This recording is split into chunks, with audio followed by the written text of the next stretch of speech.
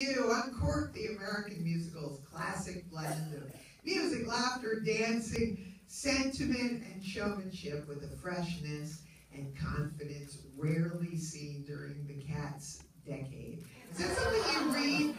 Were you at Sardi's and somebody is reading that aloud to you? Anyway, some of the highlights of her amazing career as a choreographer include Liza stepping out at Radio City Music Hall, Steel Pier, Contact.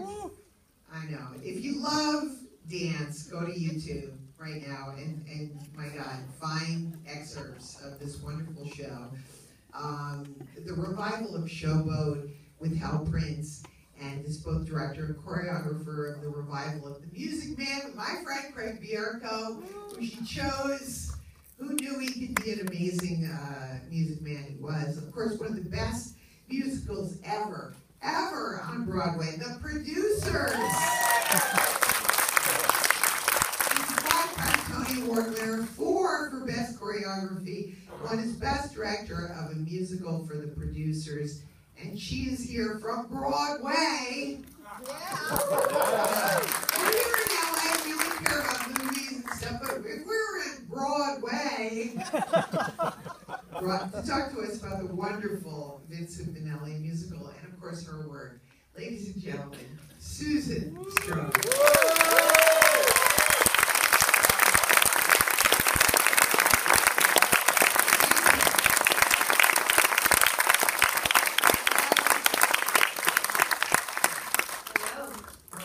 I'm saying, when you're in, do you guys go to see Broadway shows? The show is starting. I'm like, Susan Stroman. I see Susan Stroman.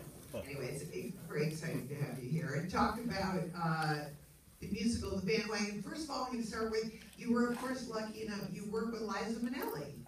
Yes, and of course I did Stepping Out at Radio City Music Hall with Liza, and it was an incredible time, and she would talk about her father. She loved her father so much.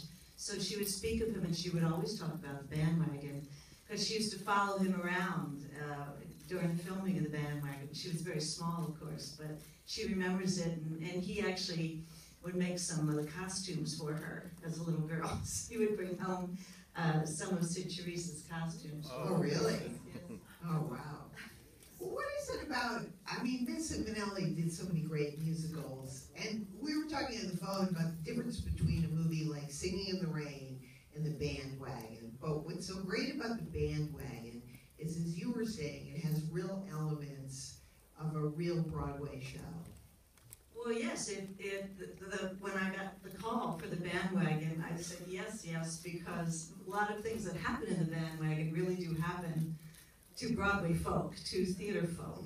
And of course, the 2 lead characters that are played by Nanette Fabre and Oscar Levant are really Betty and Adolph Green, and it's based on them.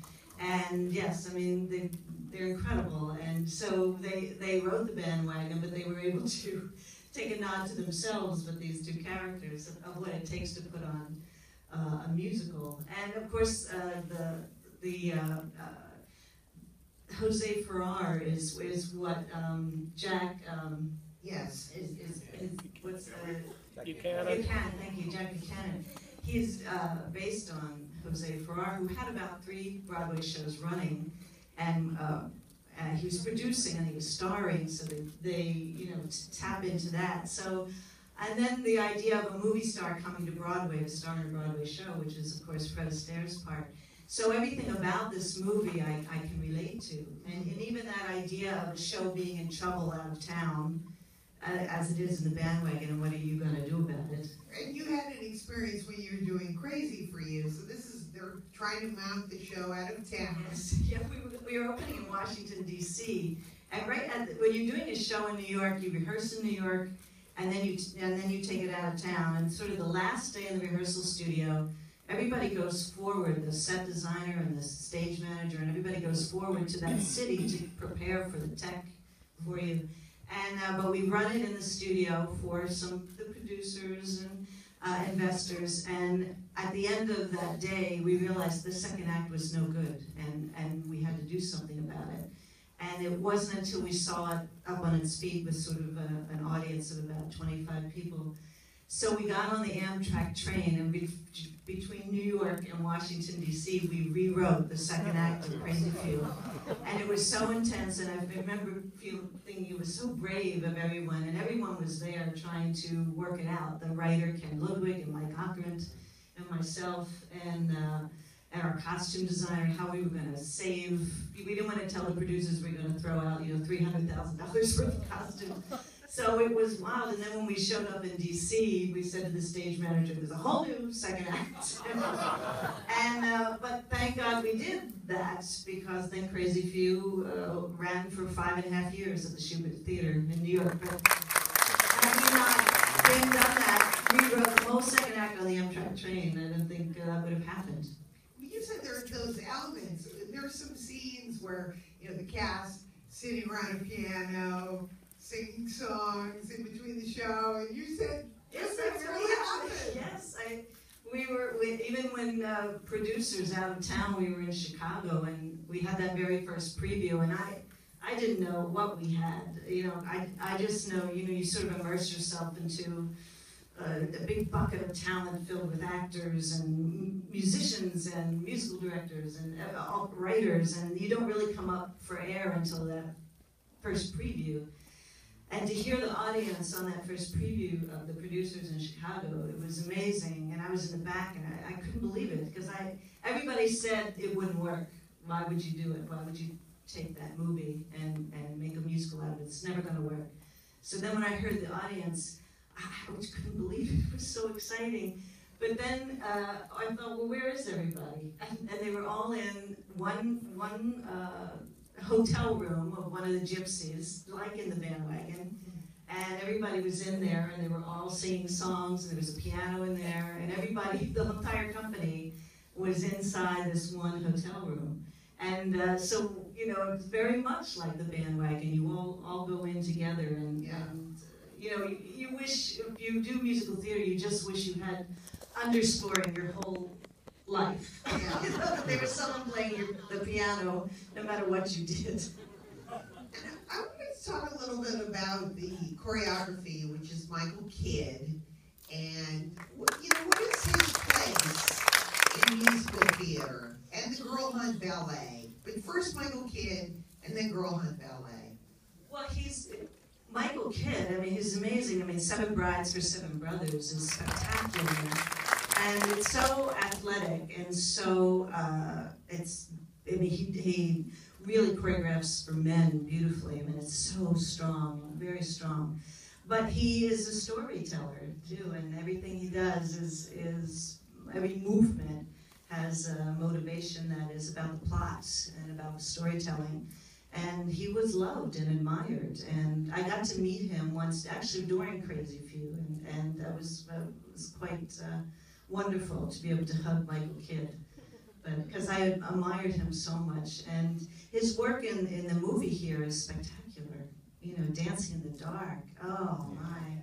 And what I love about Dancing in the Dark too is they first walk through Central Park, and there are people dancing, and these two incredible dancers, Sid and Fred, don't dance. They just sort of walk through these dancers, and they come to a clearing where they're all by themselves. And then you see them think the dance, you see them think the movement, and all of a sudden Sid starts to dance, and then Fred immediately starts to dance, and then they're dancing together.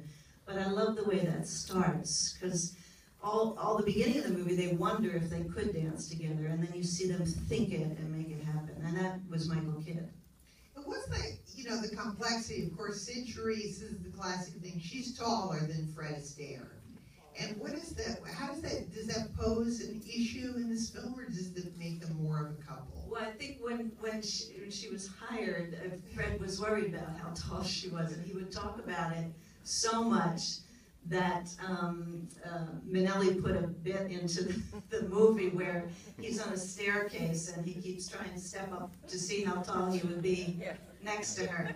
And that didn't happen, that was sort of a spontaneous thing, it's just because he talked about it in rehearsal so much. But of course you'll see she dances in flat shoes all the time. Yeah. Yes, but I think in reality, when you partner someone, you do want the woman not to be taller than you are. Yeah, well, it's interesting to sort of contrast and compare. I know it's not fair, but Singing in the Rain, Sid Reese, Gene Kelly versus the Girl Hunt Ballet. Just for me personally, don't get mad at me, I prefer this because I think it's a better story, and I prefer the dance. I just think it's a little bit more exciting. Well, the whole Girl Hunt Ballet is like a takeoff on the Mickey Spillane, the detective, and yeah. And actually Fred is playing a detective. He's not in his top hat and tails, so it's great to see him performing another character. And then she plays this mystery woman. And I think this is the first movie too where Sid has been given a part to actually speak and have a character all the way through, and she did a beautiful job with it. And do you think, I obviously have no idea, but when they're dancing, do you think they're dancing to playback? How would because I have to say again, you know, that girl, the dynamic of when she is like going towards him with the hips and, I know. You know, are they dancing, do you think they're dancing to playback there? I think it's a combination, because I think when you choreograph for the film, when a lot of times you will do things with just piano and drums, and then the orchestrator goes back in, and you know, when Fred would leap in the air, then the whole orchestra leaps in the air, or when Sid kicks her leg, the whole orchestra goes bam. So a lot of times they wait to put that in until after it's done. But they would be doing playback of probably a small band, and then they would add the big orchestra when they see the whole thing. So let's talk a little bit about Fred Astaire. You talked about the word that you used, I wrote it down, is that he danced with musicality.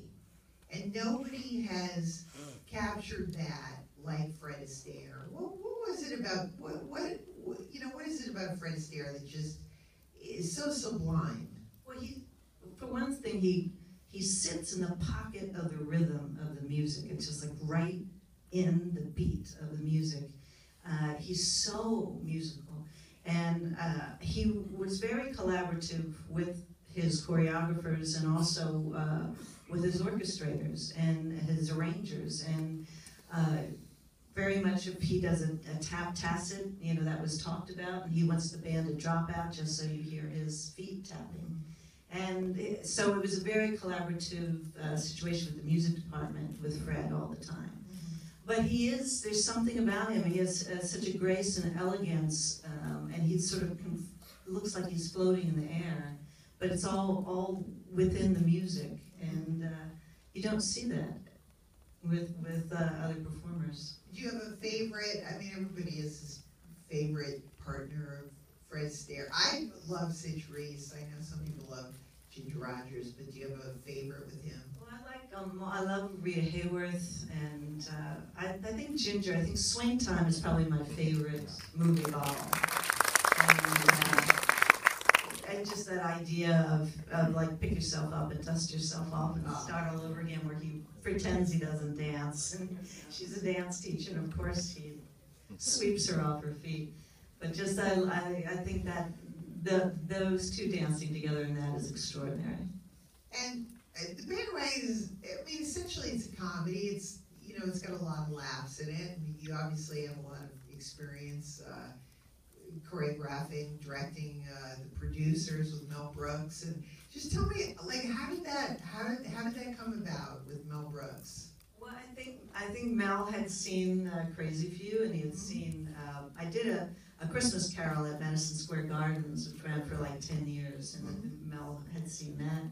And you know, Mel is wonderful. He's so collaborative, and I think he just wanted to be with people who understand musical theater. And I think for years, people have been telling him to try and make a musical out of the producers. And and he just wasn't ready. And finally, he was ready, and he was ready to write it all, write the music, write the lyrics, do the whole thing. Because all of Mel's movies, you know, he does write songs in all those movies that you see. And so now it was meant to be that he would write a full musical. And when you're coming up with, has everyone seen the producers? Oh, yeah.